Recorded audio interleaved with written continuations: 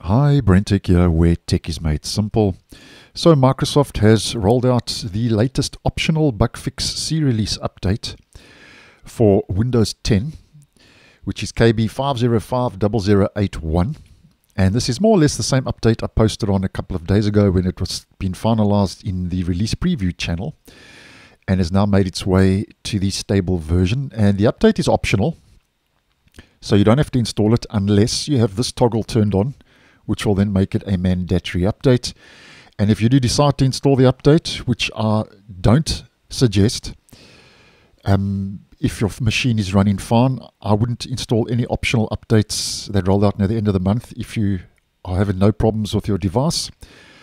And that's because sometimes these updates can cause issues because they are preview updates.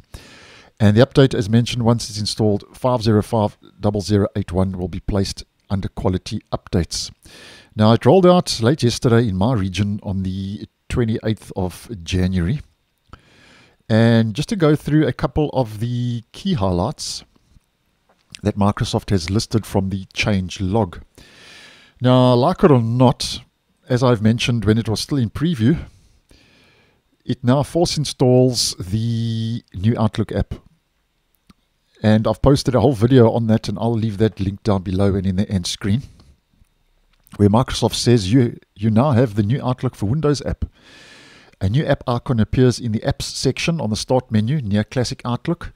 There are no changes to any settings or defaults. So if you didn't have the new Outlook before this update and you do decide to install the update, you will now be greeted with the new Outlook in your All Apps list in the Start menu. But go check that other video out for more info. And then regarding the snipping tool, there's a fix for screen capture, where Microsoft says the capture service and snipping tool had stopped responding. And this occurs when you press Windows logo key Shift and S, which is your shortcut to take a screenshot, several times while narrator is on. But I think that will be affecting more the minority than the majority of people. And then we have a known issue that's been addressed, where they fixed the digital analog converter DAC known issue. And I've posted on this yesterday. And if you want more information, I'll also leave that video link down below and in the end screen, where that known issue now has been fixed. And Microsoft says the problem was you might experience issues with USB audio devices. This is more likely when you use a DAC audio driver based on USB 1. USB audio devices might stop working, which stops playback, and I'm glad to see they have rolled out a fix for that. And if you have experienced that issue, let me know if this update has fixed the issue on Windows 10. I'd be interested to know the reality and the practicalities of the actual fix out there. And then there's also USB audio device drivers that have been fixed, where there was a code 10 error message where it said this device cannot start. And this occurs when you connect to certain external audio management devices. So that's also been an issue that's been plaguing a lot of Windows users. And there's another fix for USB cameras, which is also something that's been obviously a bug that has been causing a lot of problems out there, where they fixed the USB cameras, where apparently your device does not recognize the camera is on. And this occurs after you install the January 2025 security update. So it's nice to see with this update that Microsoft is rolling out fixes, especially for that DAC known issue.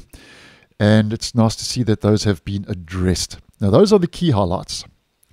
And if you want to stick around, just to let you know about one or two other fixes that you might be interested in, that this non-security update also includes.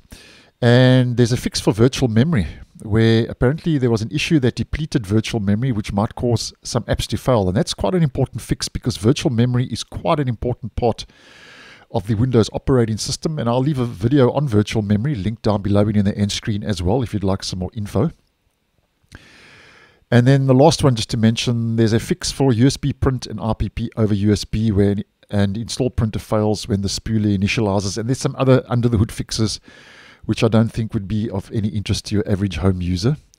And this update is optional, as mentioned. So if you do decide to install the update, if we head to WinVer just to get our About Windows dialog and menu to have a look at the build update, And for Windows 10 22H2, the OS build after the update has been installed is now sitting on build 19045.5540.